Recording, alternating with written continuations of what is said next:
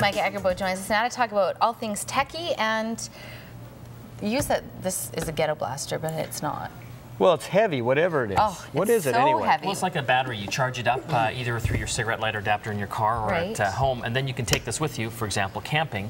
If you can see on the side here, you can plug in other devices like things like a cigarette lighter adapter, but it's also got the plugs as well. Yeah. So imagine if you're out camping or going to the beach, you could take this with you and plug in your cooler, for example, to keep things cool all day. Plus, it's a flashlight. Exactly, but it's not a very bright flashlight, though, is it? No, it's not. Another cool thing to keep the power charging, it's also got a solar panel cell here as well, which is kind of a fun thing. That's a very good idea. So it keeps charging this as you're So how long does this have to be in the sun, and how long does it says last it'll add about another 25% life to it every year. Well, that's pretty good. Is it? Yeah, because once this thing runs out, typically, if you didn't have this, then it would just be... You'd be dead. But if it was a really sunny day and you left this out, can you just power your cooler? Yes, ad nauseam? They say that you can power a cooler all day with this. With that? Yeah. Okay. So this is made by Xantrex. They're actually based here in Burnaby. How much is it? I don't know. You'll have to. Okay. Well, let's give them a call. And you also have to be able to lift it because it's very Well, yeah, heavy. it's got a lot. Yeah, you can actually get in good shape lifting this thing. You could. Okay, this is all broken now. Okay. Continuing on the solar panel, this is a backpack, and this one here is the Eclipse Solar Gear, and you can take it out here and again plug in a cigarette lighter adapter for cell phones and things like that, or iPods, and basically plug in your cell phone or your GPS. This is a great idea because you can go hiking and it just keeps your cell phone powered. Exactly. So a lot of people are carrying GPSs now. Yeah. And now they can just keep charging it. The solar power will charge it. Is this the same Burnaby company? No, it's a different company. How much is this backpack? These things range in price anywhere from $100 to $200. Oh my God. That's not bad. That's pretty good because the backpack is going to be $100 anyway, and it's not too heavy. How practical do you think this is? Do you think? I think it's pretty cool actually, because I always carry a lot of these little gadgets with me when I'm going out camping and stuff now, like iPods to listen to music. But you can't really go out on a cloudy day, could you? Apparently works in low light conditions as well, but I mean, it wouldn't want to be too dark. Yeah. Yeah. Do you For example, it won't work at night. I don't hike. I don't camp and I don't hike. So these are wonderful products. I'll never use them. I don't hike very far, actually. I just hike from the car to the beach. That's true. Yeah. All right. Check this out. What's that?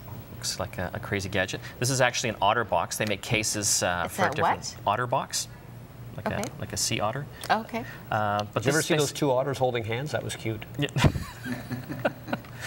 So essentially, this protects your Palm Pilot or your Palm Trio. Oh. So you put it in this crazy thing here. Yeah, an OtterBox. An OtterBox. How did they come up with that? So that protects it if you drop it. It's crush-proof, and it's also waterproof. You can dial out here. It's got all the keypads, and you can even lift this up and use the stylus on the screen to check your email. So if you How did they come up with the name? If you want to talk underwater, that's you're the at deal. the pool. Yeah. Maybe you're on a boat. Yeah. Go swimming with it. It's kind of a. Let's see. Do you want one? It's cool. Yeah, sure. Should I try? Should I whack it? Yeah, whack it. Whack it. Whack it. Do it. He seems a little.